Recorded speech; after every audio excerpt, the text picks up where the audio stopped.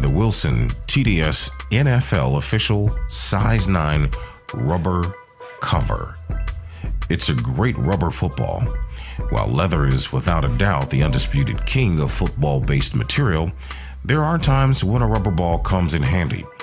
During practices that happen to be in the rain, it's good to use a rubber ball so you don't ruin a leather ball.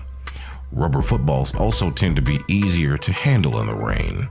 This makes them the ideal balls for wet practices or games. In addition, these rubber balls come at a cheaper price than the traditional leather balls. As a result, many teams use rubber footballs as practice balls to help work on their skills and to ensure they have enough balls to do the drills without breaking the bank.